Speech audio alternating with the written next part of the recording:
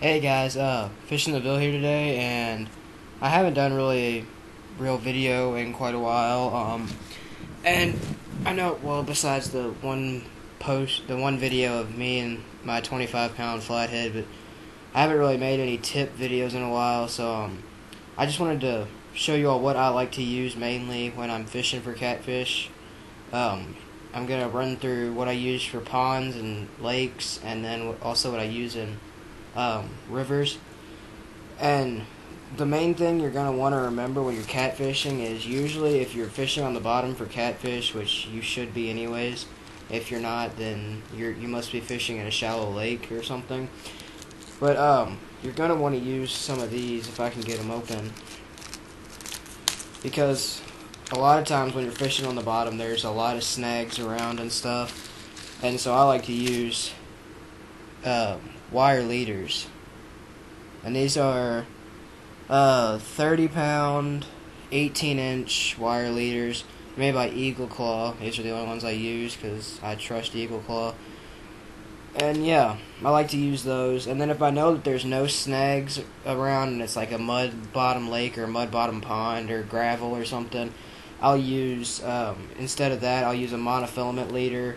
I use 30-pound Shakespeare Cajun line. I have a big spool of that.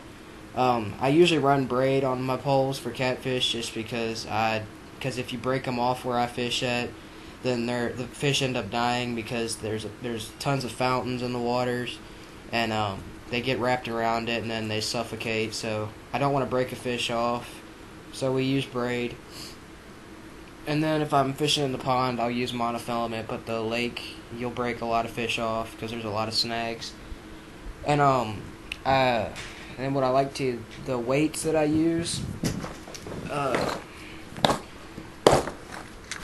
see, I usually use either, if I can get it up, just a fairly small egg sinker, not very big at all. I think it's like 1/4 of an ounce. But then if the fish are biting very well and I want to get the bait out farther, I'll put on a 1/2 ounce egg sinker. And I usually catch a lot more fish with the big ones, but if the fish are being finicky, I'll use these. And I custom made these. Like, I bought them and I made the holes a lot bigger, so they're almost like no rolls. Like, they sit on the bottom, and I flattened out one side. It's like a no roll. And I also like to use bell weights every now and then if I'm out of egg sinkers, but I don't really like these because you have to use a swivel to put them on, and then you have to tie a leader onto the swivel and everything. It's just too complicated. And here's an example of the leader I was talking about, the monofilament one. I pre-tied this one, my circle hook, and then my line, and it comes down to a barrel swivel. And I think this one's like 18 inches. And the hooks that I use I don't use very big hooks just because I don't need to.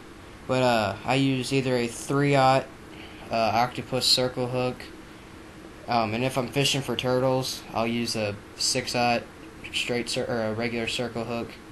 And then for the barrel swivel, I usually use the 120-pound test ones, because there's a lot of big fish, and then the turtles will tear them up. So I use the big ones, and there's a lot of turtles in there, so you gotta kind of keep your tackle heavy. And I usually put my rod in a rod holder that my dad made. He makes a lot of different rod holders. And I put a bell on it, and I'll usually lay there and sleep or something, and if the bell starts going off, I'll run over and grab the pole. Usually don't have to wait that long. The reel that I use for most of my catfishing is it's a Bass Pro Shops Gold Edition Mega Cast. I've made several videos on this before, and I got a new rod when I went to Lake Cumberland. This is the Trophy Series Power Plus Trophy Class rod. I think it's 7 foot, heavy action. It's almost like you're fishing with a broomstick, and there's not a lot of bend in it unless it's a big fish. And usually I just hook up this with that little egg weight, and then my circle hook down here on the end of my wire leader. And then if the catfish are getting to be kind of finicky, like they normally do, you catch one or two of them. You catch maybe one or two of them, and they start to get real finicky because they know you're there. But I'll switch over to my smaller rod. This is my bass rod, but if the catfish are biting, I'll use it. It's just I made a video on this. It's just another mega tournament rod. I modified the line capacity on it and everything. It's got 10-pound monofilament on there, so if you hook a big fish, it's really fun fighting it. And I'll put the circle hook rig on that too. And I know there's something else I wanted to show you. Oh, if I'm using chicken livers, which I normally don't, I use a big old treble hook. But and I usually use chicken livers for turtles just because the catfish don't seem to like them at the pond.